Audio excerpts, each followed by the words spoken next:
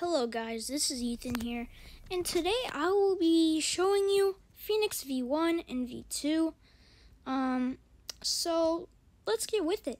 But first, you're probably wondering, how do I get V2 Phoenix? Now V2 Phoenix is pretty hard to get, as one, you need to have Phoenix of course, and it's very hard to get because it's pretty rare. Especially for trading, normally you don't see people trading it. But in order to awaken it, you need to get 400 mastery on Phoenix. You need to go to Whole Cake Island to this certain area.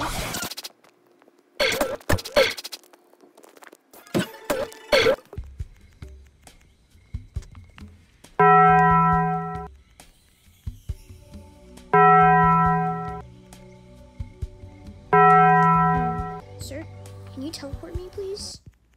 There, finally. 2 hours later. Okay, you want to go to Cake Island. Oh my god, my internet though. You want to, so as soon as you get here, you go up here, and then you want to go to this enormous puzzle. And then you want to go to this one over here that has a flat top. And you want to go behind this.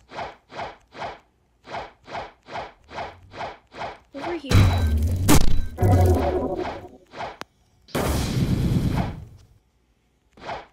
Once when you find 6 scientists, what you're gonna need to do is you're gonna need to have Phoenix equipped. Even though you already have it at 400 mastery, you still need it equipped. Okay, I'm sorry if there's a dog barking in the background. Alright, you want to talk to him.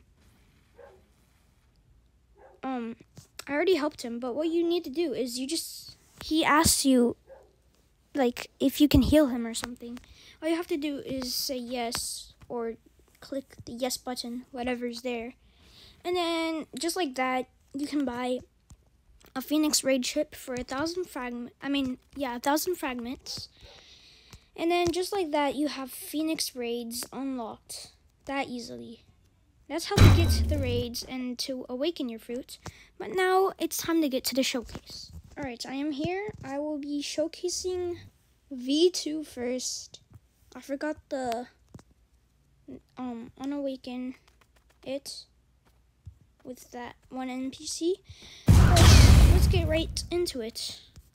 So the first move is Cementation Cannon.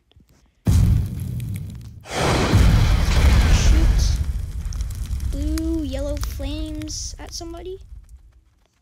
Next is blue flames. It will heal you and your allies, and it does very little damage to enemies.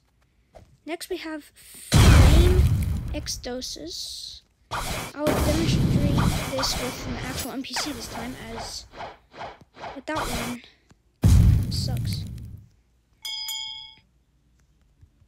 Okay, flame exdosis. I cannot say these words. Here we go.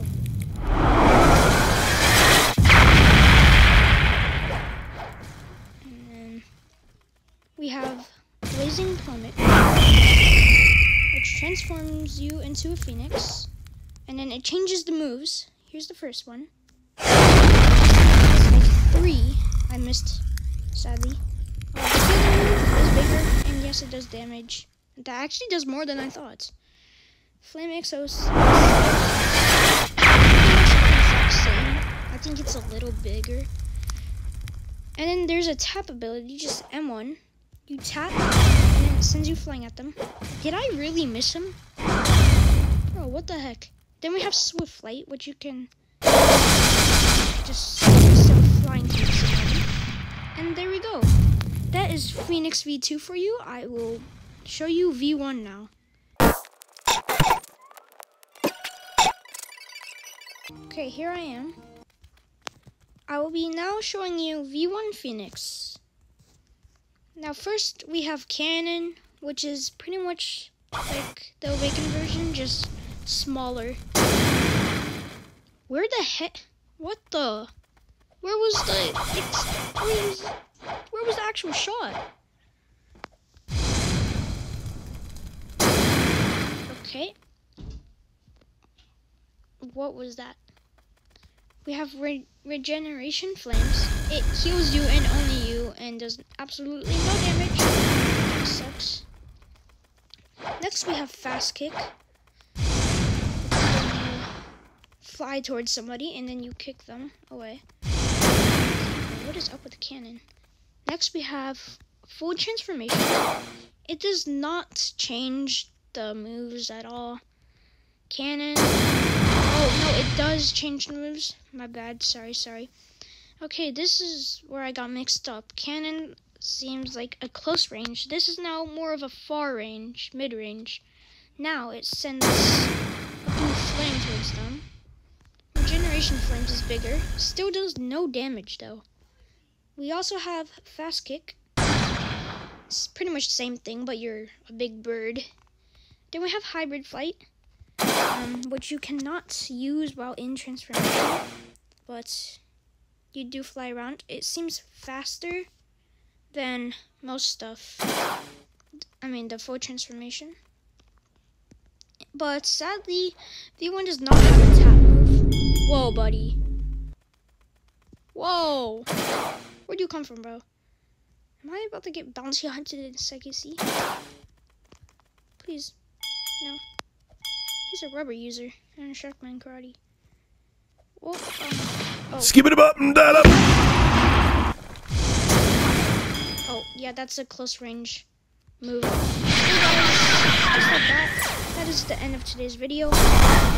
Have a great day. Bye.